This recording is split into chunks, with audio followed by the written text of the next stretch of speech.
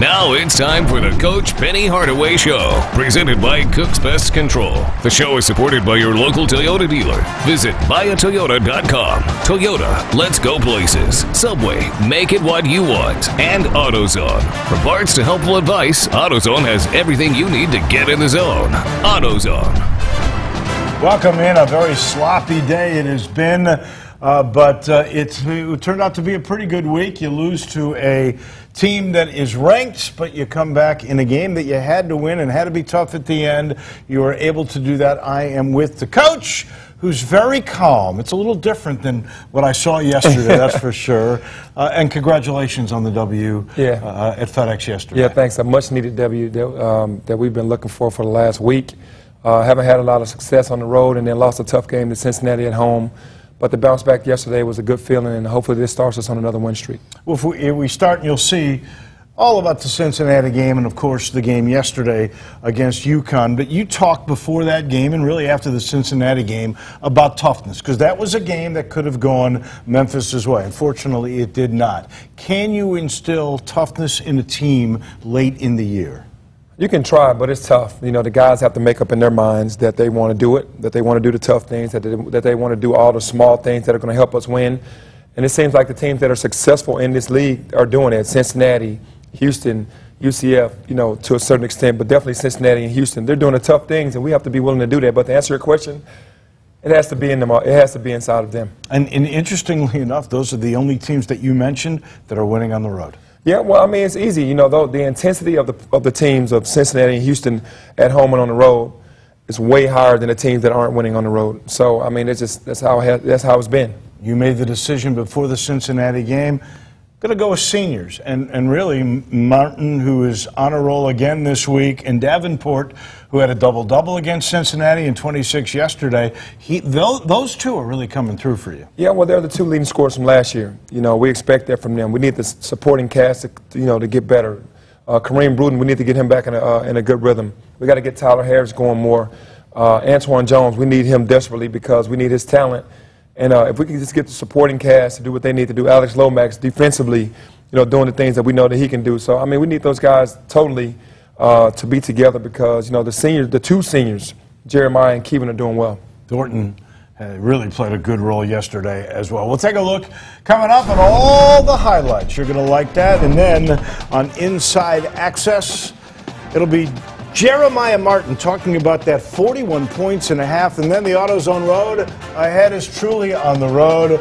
A stop in Greenville, North Carolina, and a stop in Orlando. Two games that could go a long way for the Tigers. There's Mike Parks with authority, and we'll take a look at the bruising game with Cincinnati when we come back to the Penny TV show.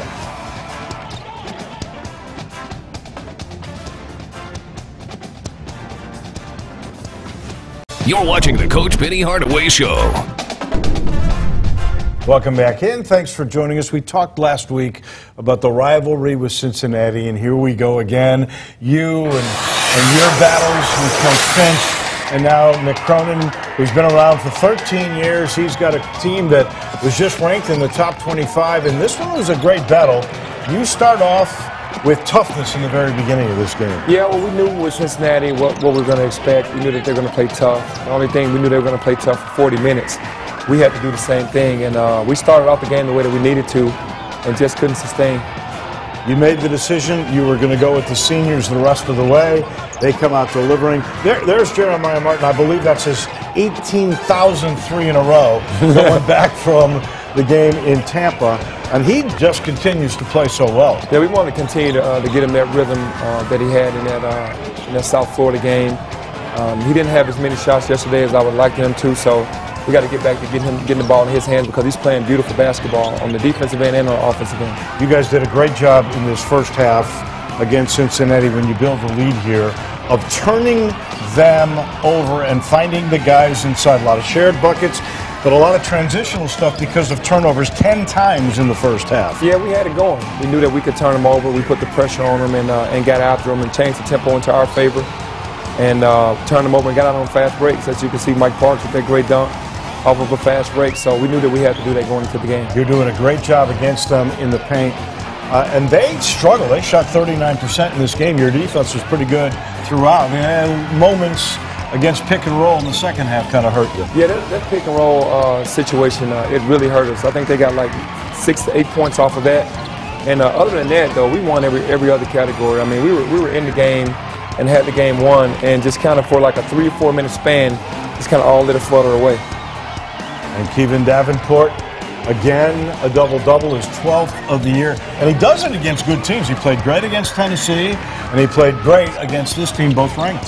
Yeah, I mean, it seems to be he's trying to take his game to the next level when he's playing these top-level teams. It's just a smaller team that he's not getting up for. So hopefully we'll get this out of him on the road at ECU as well. Well, there he is again, and then you saw Big Mike. And Big Mike, I thought, played his best game of the year in this contest. Bruton stays with it. He showed toughness there. You saw Cumberland before. He is their bread and butter guy. That was a nice move by Kane Broom, who came into the game in the second half. But here you are, still hanging around, and there's one of the few offensive rebounds you got in this game. Yeah, Mike Parks, actually, we had 7 offensive rebounds. Mike Parks had 6 of them. I mean, we told him that most of the time they're going to switch a small onto him, and if our guard shot the ball, that he should have that rebounding position and get those offensive rebounds, and he did a great job of that. Still up 6, and still playing with intensity. There's Antoine Jones. What have you got to get out of him? We got to get the playmaking ability back. We got to get his mind right. I mean, he's a talented. Like I said, he's our most talented guard out of the freshmen as far as his size, his playmaking, his outside shooting. He's just not affecting the game in the fashion that we need him to. And there's a freshman, Logan Johnson, who makes that play. Martin still equal to the task here, and he ends up with another spectacular game, which got him on the honor roll. Yeah, I mean, Jeremiah, he's playing as good as anyone in our conference right now. You know, our record doesn't indicate how well he's been playing lately. We've lost some games where he's had big numbers, but we need the supporting cast to come on with it, and you know, I'm sure he'll get some better opportunities later on in the season to get more wins with a spectacular play. And there's your story in the game right there. Even though Martin hits that big one, second chances for the Bearcats really did the Tigers in. That and Cumberland, and look at how tough he is. And he is one of the premier players in the league. If you breathe on him too hard, he's going to get the call. Yeah, well, he's a guy that understands his game. You know, he's a triple threat guy. If you back up off of him, he's going to shoot the jumper. If he gets to the basket, he's strong enough to hit you with his body and still finish. I mean, he's a leader. He was the leader in that one, and it was a nice little discussion with Mick Cronin, and I know you said, we're going to get you one of these days. Yeah, Mick has done a great job. He's been there 13 years. He's figured this thing out. He understands what's going on, and I'm the rookie in the game, and I'm fighting and scrapping to try to learn how things work, and like you said, eventually it'll be our time to get it. I absolutely can't wait for that. That was the first game of the week, so you go toe-to-toe with the number 25 team in the country. Coming up next, the old rival UConn, and that series is very close, and now you had to get tough because this is a must-win for postseason.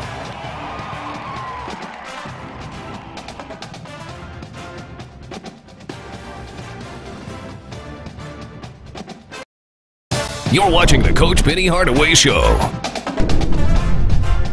Chance to try to get the week to even, and you know, that's what I love about you, Penny. You're very honest. You even said to everybody, if we're going to go to postseason, we got to win this game. So you put pressure on your team. Well, hey, I wanted to put the pressure on our teams. We put ourselves in a bad situation by losing the last 4 out of 5 and 3 in a row. We had to have this game at home. Davenport, right off the bat, and good. Well, usually there have been some pretty good defense, and what I liked about in this game was you get the fast start. This one gets closer at the end. There is pressure on. We talked about toughness. I thought you saw that from your team. Yeah, we had a chance to close the game out a couple times in the first half and early in the second half and didn't. UConn made a good run, but like you said, we showed toughness to finish the game off and not let them come back and win. I like to see that big guy shoot that three. He was very proficient in junior college. He struggled here a little bit. He was on at moments yesterday, and there's Tyler Harris. And here's what I like about Tyler Harris. He has figured out that if he doesn't have the shot outside, he doesn't need to go all the way to the whole mid-range game. Well, we've been working on that in practice with him, that he has enough ability to get by people, to make plays for his teammates, don't just settle for the three, and he's starting to do a better job of that. And as far as Isaiah Maurice, we need him to shoot more threes because he's one of our better three-point shooters. So you kept building leads here. You've doubled them. It was 12-6, 14-7. Finally, it's going to be 24-12, and you look like you are in complete control. And that's a pretty shot right there. And he can do it all. Yeah, well, I mean, Keevan is a great all-around player. He hasn't been playing well of lately, but we need him to continue to play like this. He doesn't have to score 26 a night. He just has to be aggressive every night, and that gets us in a winning situation. Every time they get a little closer, somehow you pull away. And, boy, you played great defense in this game early, too. Yeah, well, we came out with the right mindset because we knew that it was a desperation game. And like I said, we're just not being able to get this going for 40 minutes, to sustain it for 40 minutes. That's what we have to get to next. We're doing it for 20, 25, maybe 30, but we're not doing it for the entire game. You came out smoking to start the second half. 9-0 run, build a 16-point lead. And Davenport's going crazy. Great plays. We had a dunk off the backboard. We'll get a great follow dunk by Renee Thornton here in a little bit. I thought your passing in this game was spectacular. The one bugaboo is rebounding again. And they out-rebounded you 24-8 in the second half. Yeah, and we know this. I mean, we worked on it, and we had shored it up because we had been out-rebounding teams over the last 2 or 3 weeks, but it just seems like at some point during the game, the guys' mental, they just kind of go south. They don't continue to think about what we're doing, our game plan, discipline, and teams get back into the game, and then we start taking bad shots, which are like turnovers. Well, there's one of the few offensive rebounds you had in the second half.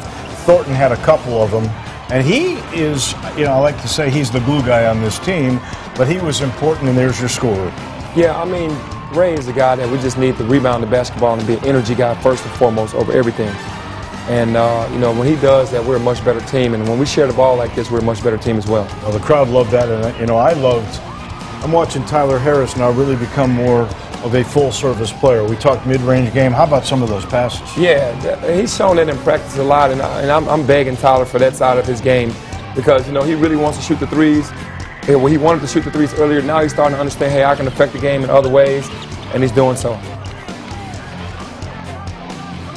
I give a lot of credit to Danny Hurley, despite all the crazy antics that he had, and his top 2 players out of this game. Look at how they keep creeping back into this thing, and that's a clutch play there. Yeah, they made shots when they had to make shots. And like you said, Coach Hurley had those guys really fired up and wanting to win. They knew that they were down, their 2 best players, but they still competed at a high level, and that was a huge shot by Tyler Harris in that corner. There was a set play, and he knocked it down. And there's the putback that we saw. This ices pretty much the game. Martin's going to make some free throws. He's catching you. He's only 6 away from catching you on the all-time scoring list. And I know when you were talking with Dan Hurley after the game, he goes, this is the first of a bunch because you both have some recruiting classes that are top-notch. Yeah, absolutely. Danny and I are both competitors. He's a little more animated than I am on the sideline. I can say just a little. But as far as, Jeremiah, I mean, what a great accomplishment. For 4 years, this is his 4th year, and I'm glad that he's being rewarded individually. We want to reward him as a team and get to the NCAA tournament for him because he's never been there. But, yeah, overall, just everything that's happening right now for the team, and Jeremiah is a great thing, and we just got to keep keeping everybody on the same page. And this rivalry with Connecticut is going to be big for years to come. I can't wait to see how all this will unfold. So Martin does make the honor roll, but he doesn't make the Cooks Pest Control Player of the Week, I think, for the first time. This is Keevan Davenport, double-double against Cincinnati, 26 points against the Huskies. Just say welcome back, Keevan. He was playing really well at one point in one stretch, and then he kind of 3 or 4 games, it just went south, and then now he's back. So we want to keep him on this level because every game now is desperation. Coming up, a little inside access. Jeremiah Martin went crazy down in Tampa. 41 in the second half. He'll talk about that when we return to the Penny Hardaway TV show.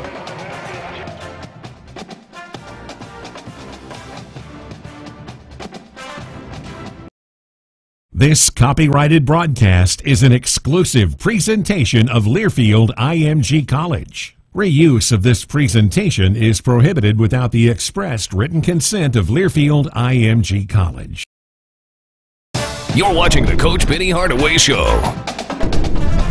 Welcome back in. Time for a little inside access. 41 points in a game. That's the 6th most in Tiger history.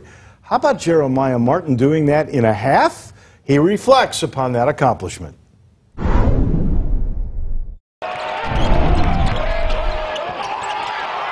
Talked about it with my mom and stuff, and I mean, it's been great. But you know, like I said, I wanted to get the win. It's good, like, you know, reward for myself, I could say. I never really got a chance to score that many points, but I mean, we still got more of the season. We had lost, but I wish we would have, you know, beat those guys. I just got to take my hat off for Coach Penny. Like, he really just give me the confidence and just tell me, like, to go, because he feels like no one just stand in front of me, and he just tell me to play my game. It'll be great for me, you know, because I want to experience it. Like everybody that tell me they say it's a great experience. Best basketball going on throughout the whole year. Everybody watching you, so it'll be great. Like, everybody is on the same page. Like, we all know, but we gotta fix fix this first though. Like, we gotta win and do things the right way to even be thinking about going to the tournament. When he scored those 41, he came to talk to us on radio. Like, he was bummed out because he lost the game, and that's what you want to see. Yeah, absolutely. He's a competitor and a winner. I mean, the accomplishment was unbelievable, but the loss was even worse, especially when we got down 27-1. But that just shows his heart, because he got into foul trouble in the first half, and I had to sit him the entire first half. He went into halftime and tried to rally the troops, but he rallied himself first, and he came out and scored 41 points, which was phenomenal. Unbelievable. 3 shots the first half, 17 when you gave him the green light in the second. We take a break. When we come back, it is On the Road. The AutoZone Road Ahead is next.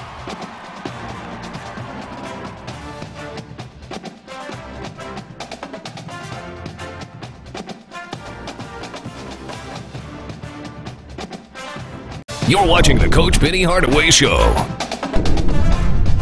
We've got 2 games this week on the AutoZone Road Ahead, and both of them are absolutely on the road. The good news is you've beaten both of these teams that we will play. We'll start in Greenville, North Carolina, in that little gym, 6 o'clock Wednesday night, and they've struggled. They had a game 1 yesterday and on the road and lost. And that was to South Florida. So this team is really going to want this win. They've lost 8 of 9. Yeah, they haven't been playing well at all. But yesterday, like you said, I watched the game after our game at South Florida, had them beat, went to overtime, and ended up losing. But they're still competing.